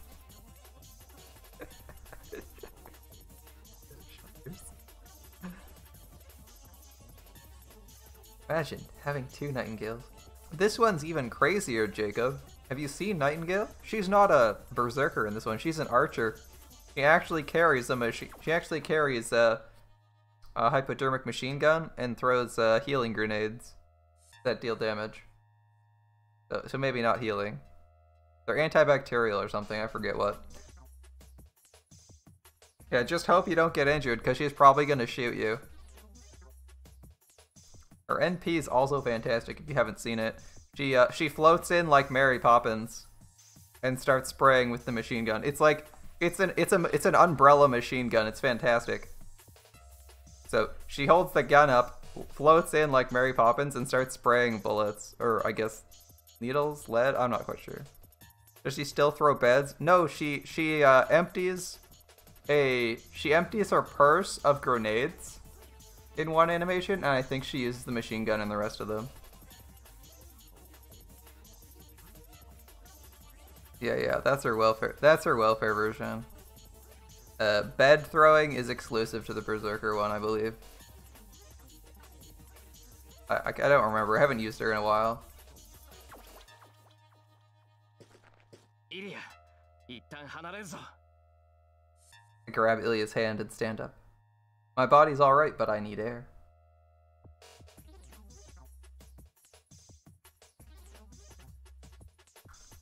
Yeah, don't get sick. Definitely don't get anything that's not curable by modern standards.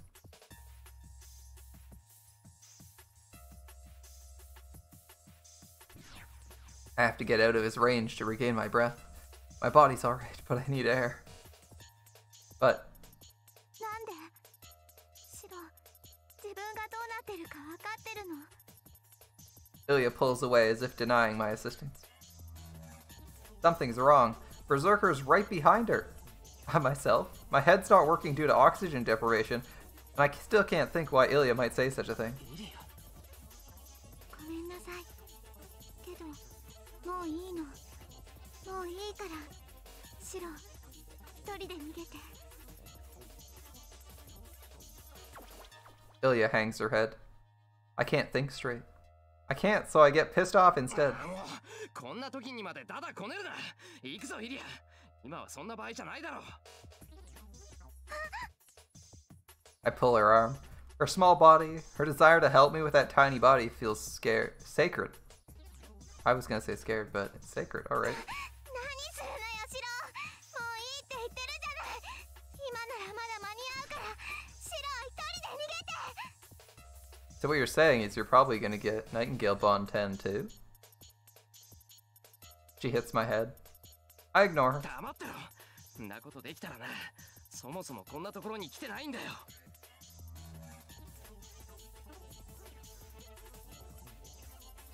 Yeah, and I pull her close. Ilya's eyes on ask me why. She's got to be kidding me. I don't even need to explain myself. 理由なんてあるか。俺は勝手にイリアを守るだけだ。いいか、兄貴はな、妹を守るもんなんだよ。 バカじゃないの。私はシロの妹なんかじゃないもん。 Yeah, well, you got a few months on that, Shadow. They're only a few 100,000 out. I think you should be there. いいんだよ。一度でもお兄ちゃんなんて呼ばれた You're ら。 pretty committed to 兄 those. 貴は兄貴だ。たとえ血が繋がってなくても、イリアは俺の妹だろう。 Would Mordred be Bond 12 by Christmas? Not too sure about that. Not too sure about that. シロ。 The black giant turns to us. 走れ、来るぞ。 I can think later. For now, I have to get away from him as fast as possible. We're lucky we managed to survive here. It's a bit strange. I'm pulling Ilya and running at speed far beyond Emi Ashiro's capabilities. I come out into a familiar clearing. Ilya's the one breathing hard. I'm not out of breath, maybe because my body's numb. My lungs are burning from lack of air, but I'm not breathing. I'm just like a corpse. My heart's gone on strike. 大丈夫。走れるから。 We got our first Bond Girls with Lost Belt 3? Yes, we did. It was the Lost Belt 3 release when they gave it out. Ilya's fingers are unnaturally hot. And I don't think you get another free one for a really long time. They might give one out for a special event. She's never had the energy necessary to run. Her design didn't account for ordinary human exercise, or, running for her life, despite her being a master. Whatever. Design. Humans by design. They screwed up a little bit. I have a headache. Knowledge I never knew flows into my mind. Thoughts are useless. I have to get away for now. The mad, senseless giant is close on our heels. I somehow widened the gap between us, but I can't hope for that speed again. My legs are shaking, and I calmly analyze that I can only run for about 10 more meters. Well, fuck. Imagine running like several kilometers and being like, I could literally only move for 10 meters and then I'm gonna collapse. That's very precise, but alright. He's getting superhuman strength and intelligence from his arm, so that's fine. Mordred hits Bond 11 and took her 4 months to hit that, so it's possible. Yeah, it'd be like 7 months. You'd be like another 4 months, and that would be only July. It's more Bond points, I think, so it might take a little bit longer, but yeah, that follows. Might make it. Ilya can't keep this up either. There's nothing here for us to hide behind, even if we wanted to. Well, hiding wouldn't accomplish much, since he can't see anything. But we're fortunate. There's a crater. It's a scar on the earth made by Saber's noble phantasm. I take Ilya's hand and jump into the crater. If he's blind, technically you should be safe in a crater, unless he stumbles into it, right? The trench easily holds 2 people. But on the other hand, how is he following you? If he's actually blind. I think he'll find you eventually. I lean against the dirt. Raising my head for air, I see the sky. It's 1.23, so it's a little bit further. But that's not like twice as far, so you'll make it. You'll probably make it if you try just as hard. A small cutout patch of sky, as if I'm looking up from underground. I just focus on breathing. For a bit, I relax and rest my body. But it's only for an instant. The giant will not lose its prey. No matter where we run, he'll track us down and kill us. Suppressed voice is from the girl beside me.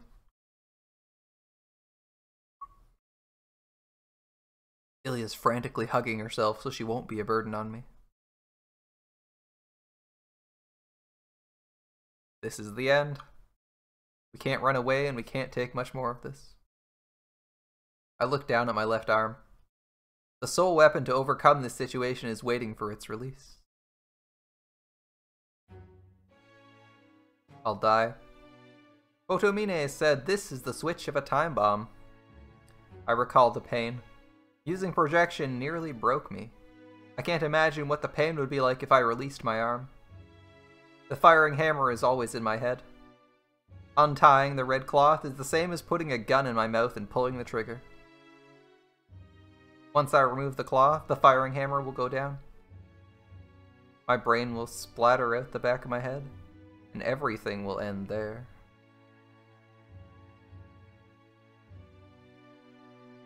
I have to be determined. The answer's already there. I need to bring Ilya back and save Sakura. I know what that means. I have to protect Ilya, defeat the shadows, and remove it from Sakura.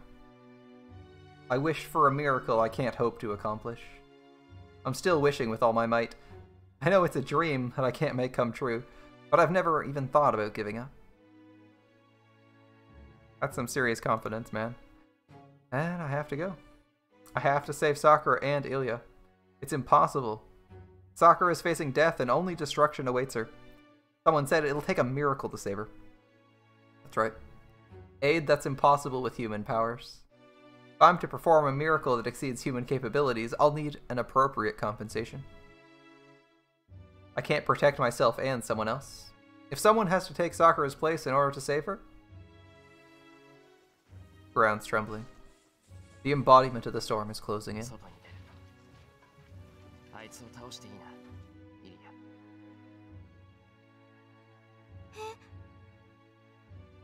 She looks up in surprise.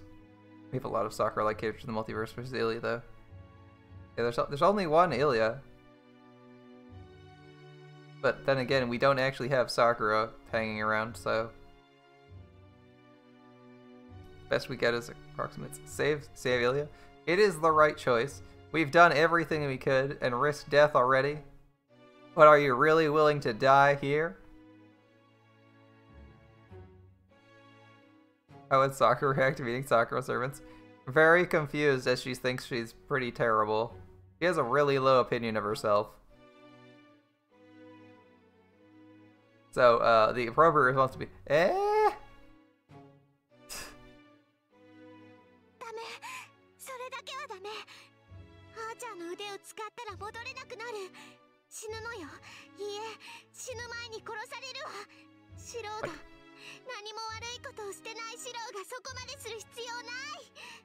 I definitely don't think so. I think of all the people, Sakura would probably be the most surprised because she has the lowest opinion of herself. So seeing a bunch of demi-servants using her form would be really weird for her because she's like, really? Of all the forms in the universe, this works?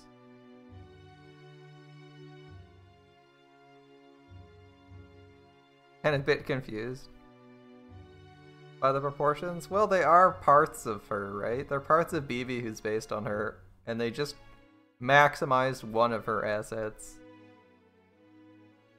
Yeah, Ilya's noticed that that our right hand is on our left arm. She doesn't want us to do it. After all, we spent like 3 chapters being discouraged from doing this. Like the most loaded Chekhov's gun ever. Which means it has to be fired. It absolutely has to be when things get desperate. And we're definitely out of options considering the Berserker caught up to us and we're out of breath. それはなんとか我慢する。死にそうになってもなんとか我慢するから。イリアは心配しなくていい。なあ、あと一つ訂正。俺だって悪いことぐらいしてきたぞ。Shiro's like one bad thing. Deciding to let people die so we can save Sakura. Debatable whether that's right or wrong, but by his standards, that's pretty evil. Abandoning your own ideals. シロ。じゃあ行ってくれ。イリアはここで待っててくれ。No essays, no monologues. He just walks it. He's just like, I'm going. I'm going. No argument, just I'm going. I pat her head and walk away. I get away from Ilya. I'm going to attract his attention and fight him head on. I have to get away from Ilya so she doesn't get involved in the fight. I place my hand on the knot by my shoulder.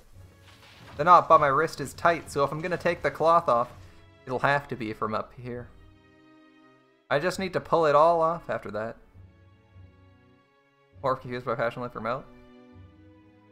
Melt, probably. Or, wait. No, they kind of both represent parts of her. I think she'd kind of be okay with either of them. Like, the sadism she can... I think she would be confused. I'm going to answer it this way. I think she would be more confused by Melchorless's proportions. But I think she would understand her personality. And she might even understand it more than she understands Passionlip's personality. Which is the one she'll be like slightly...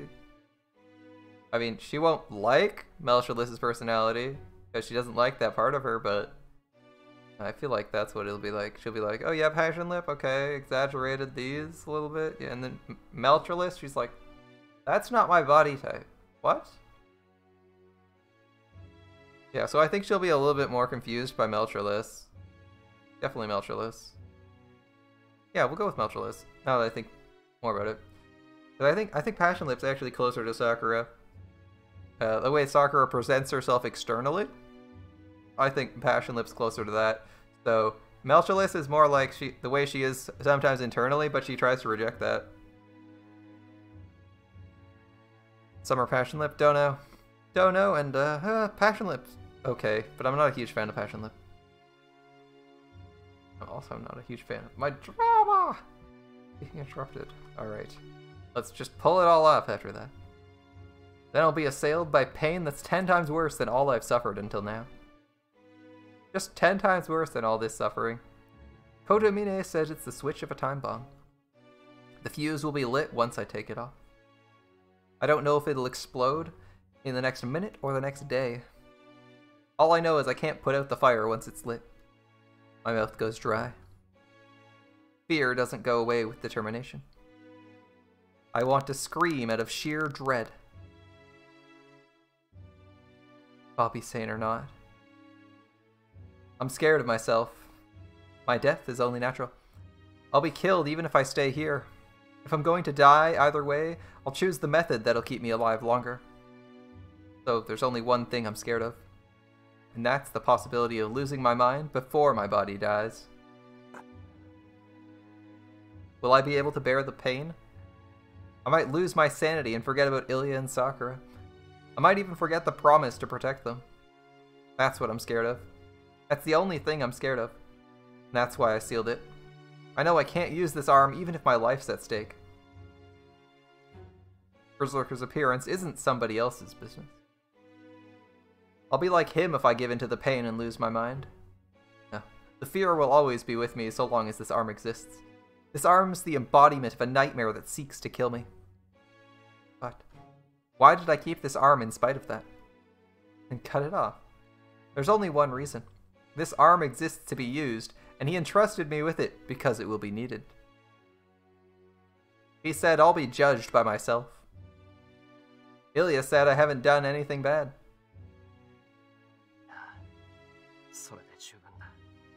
I like how right Archer is every time. He's like, you'll judge yourself, and that's what's gonna happen. The atonement lies here.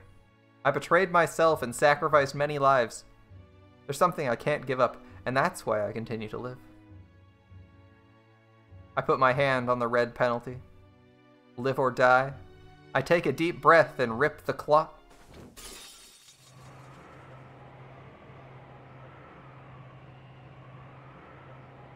At that instant, the world crumbles apart.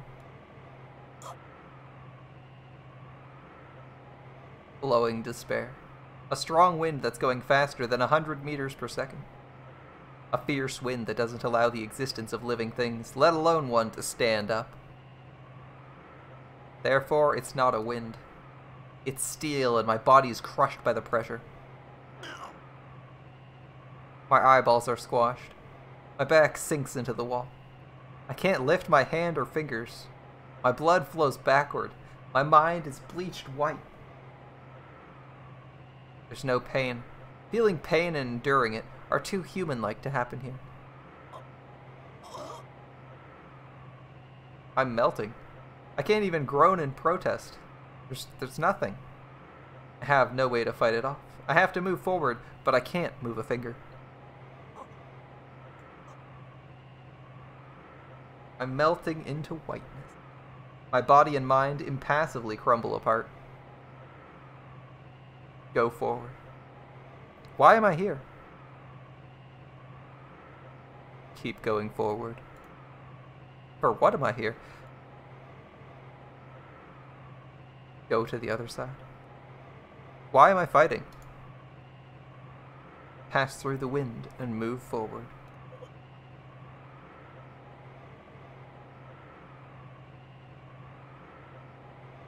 I'm disappearing. My body lost already, but I clench my teeth, not letting my mind lose, but my mind is disappearing. I won't make it. I can't move no matter how hard I try. I can't stay no matter how determined I am. I try to clench my right fist with my whole existence on the line. If I can, I'll be able to hang in there. If I can move any part of my body, I can use that to move forward. I can't move a finger, let alone make a fist. My left eyeball is crushed. The rush of the wind ruptures my eardrums. My vision fades away. Within it, I see an unbelievable image. He's standing. He's standing in this wind. He's standing, walking to the other side. As if it's a matter of course. The wind of steel has no effect on him. He walks forward, his red coat billowing behind him.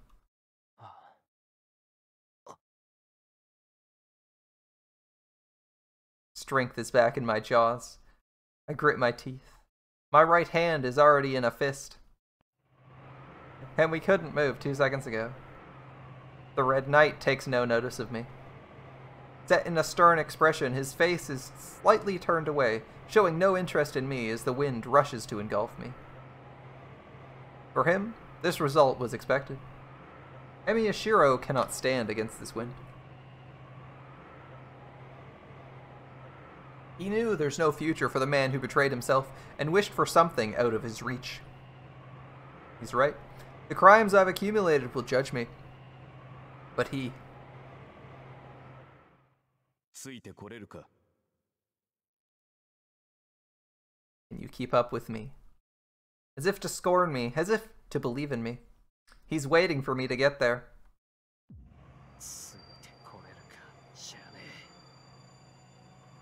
My vision fires up. I force as much heat as I can into my body. My limbs cut through the wind like giant swords. 方こそついてきやがれ。 It's not, can you keep up with me? You keep up with me. I pass the red figure with all my might.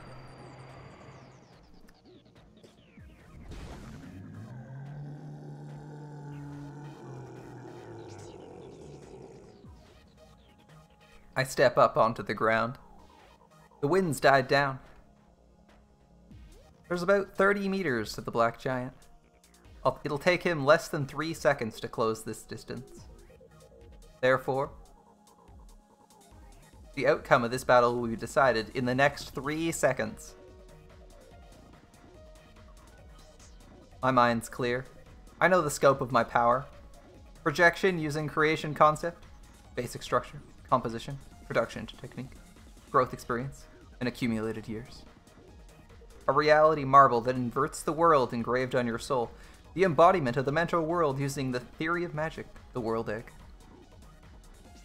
Inheritance of battle technique, experience, and physical strength from Archer. Correction. Failed to read physical strength. I'll still be killed in one blow.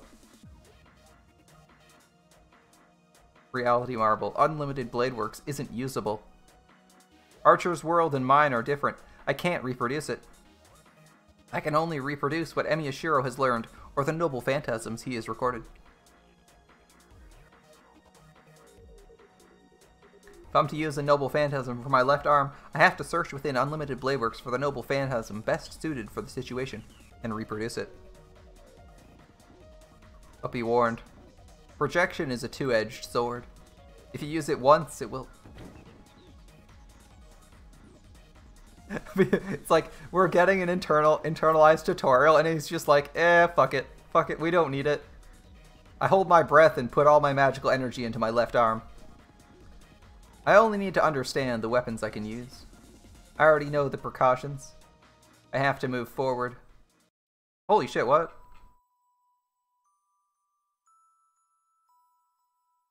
Can I go back? I was literally putting pressure on the controls. Are you serious? I'm pissed at myself now. Alright, I'm actually gonna reset that and skip all the way back here. Give me 1 second. Holy shit. I was literally getting so into this, I actually like put the full weight of my hand on the keyboard and skipped like 30 seconds. Okay. I'm legitimately going to reset and scroll all the way through this. I'm legitimately going to we didn't even save. I'm gonna skip through like a few scenes. Yeah, exit. No, wait. We're not doing shit like that. This might just straight up close the game. 1 second. Oh, actually we can load. We'll straight up load all the way back at Einzbern Castle.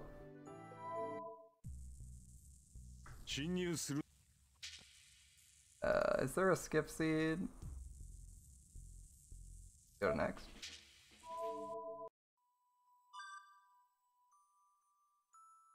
Action emotion, skip scene. To the forest. Skip scene. First half overload, skip scene. There we go. There we go. Let's get going. Wow. I can't believe I did that. I need to watch where my hand is go. My left hand, I usually rested on my keyboard pretty safely. And that's twice now I've completely lost concentration and just been like leaning forward in my chair like usually that's not a problem. I've done like an entire playthrough without this being a problem.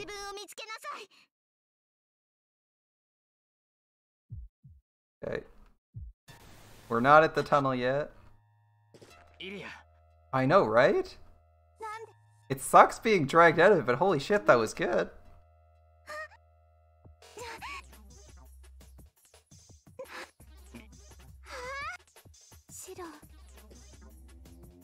Okay. I can just skip text until we get to where we're going, because it's not too far from here, right? We should get... There's the crater. Here's the dialogue. Here we go. Okay.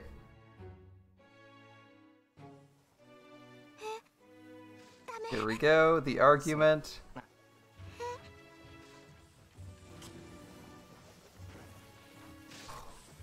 Oh. I might edit this for the VOD. I might edit it out of that for the VOD. Alright.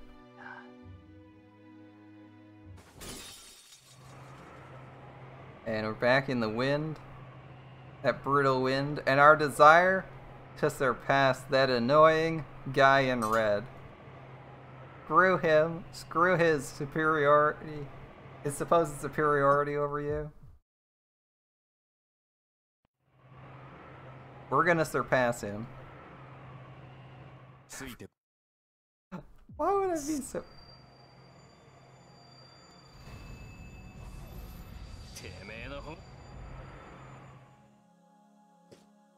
Alright, we'll stop here.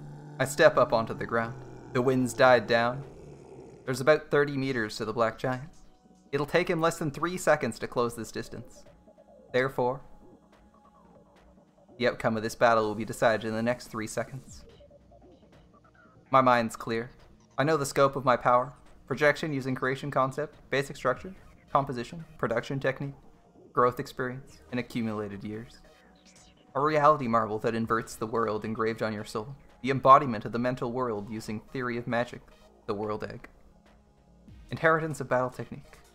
Experience and physical strength of archer. Correction. Failed to read physical strength. I'll still be killed in one blow.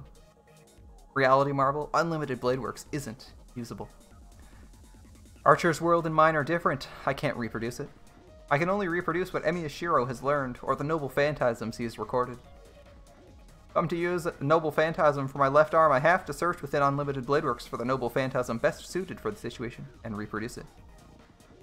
But be warned, projection is a two-edged sword. If you use it once, it will... Fuck it. We don't need it. Don't need it. Tutorial skipping time. I hold my breath and put all my magical energy into my left arm. I only need to understand the weapons I can use. I already know the precautions. I have to move forward. I have to go beyond that wind and defeat myself. Not just one green line, all of the green lines. All of the green lines. I stare at it. I see through his giant sword. I open my left hand and grasp the imaginary handle of the weapon that is yet to exist. An extraordinary weight. Emiyashiro cannot handle this giant sword. But my left arm will definitely reproduce the strength of my enemy.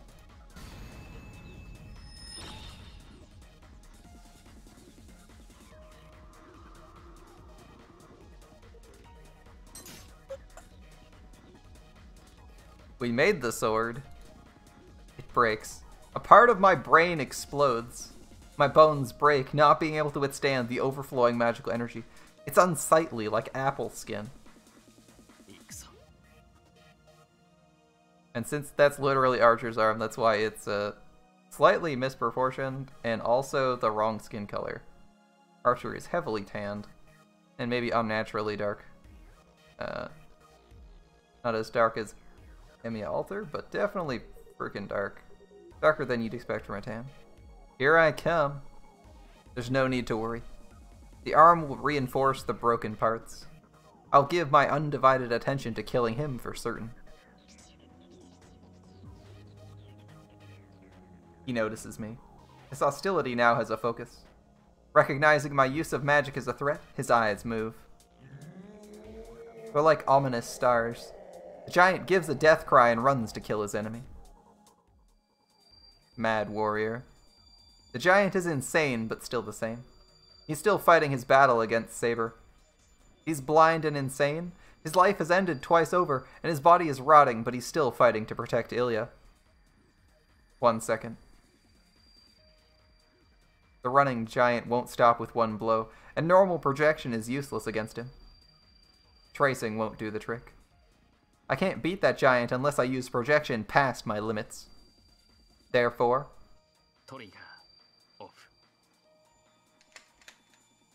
9 in my head. I use all 27 magic circuits in my head and smash it in one blow.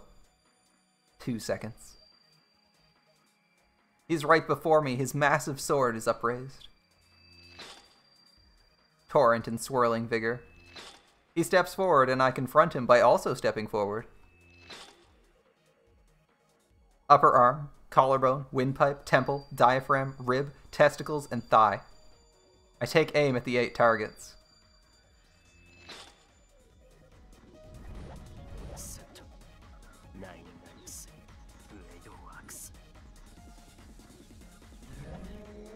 I surpass the crashing speed of sound using Godspeed.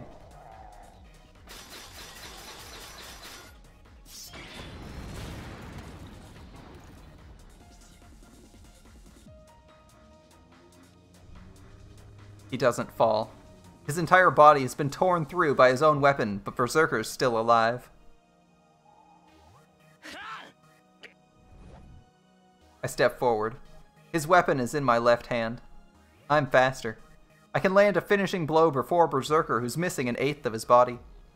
I raise the giant sword up to his chest and thrust it like a lance.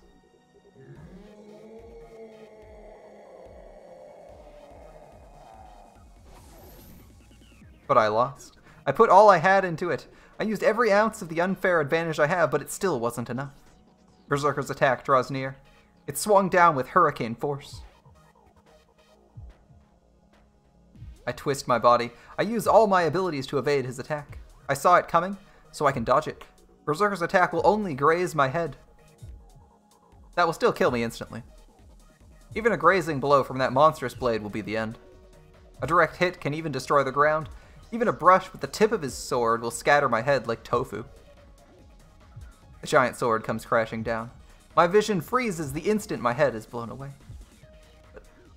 But the sword's swung with blinding speed. Is stopped with blinding speed. The death blow never comes. The black giant is looking forward. Not at me, who's under him. He's staring at the white girl who emerged from her cover. I pierce him. Without hesitation or mercy, I drive the giant sword into his heart. There's no counterattack. Berserker exhausts the last of his life force and crumbles to dust. For good this time. And at that moment, as his red eyes fade away, they remain focused on the girl, telling me to protect her.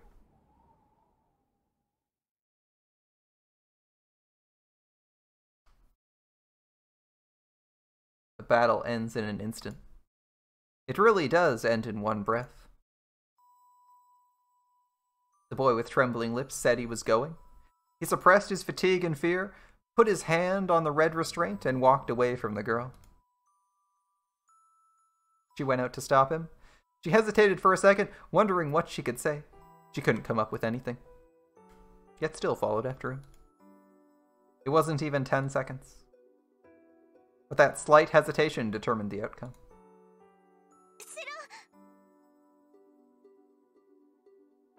She emerges, following the boy. The battle has already ended. The giant who once protected her disappeared, his eyes fixed on her. Wind blows through the clearing as if signaling that the conflict has ended.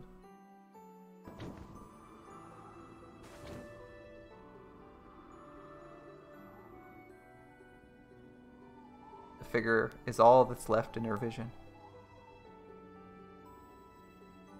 The battle has ended. It's not the power of the heroic spirit's arm. Using his own power, the boy fought against his death and won. The girl keeps staring at his back. He will never turn around and look back again. He's released the shroud and defeated the giant. His figure looks heroic and powerful. There's no doubt left in him now. He cast away all agonies when he released the cloth and used projection. The girl keeps watching him, filled with sorrow. His body looks like someone else's now. It's a foolish and sacred end with no return.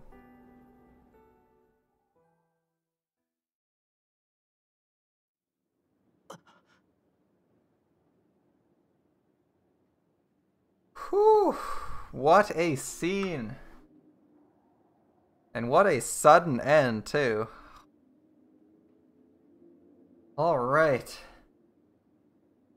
With that, I'm afraid we're gonna have to end it here. Wow, what a scene. We got to see the end of Berserker, and it's time for bed. Exactly, Jacob. I hope you guys have been enjoying this as much as I have. Thanks so much for watching. We'll get back to this in a few days, probably on Sunday. Tomorrow we'll be back with some more Grand Order and probably some BattleTech. Thanks so much for watching. I hope you have a great evening, and I'll see you guys next time. Bye.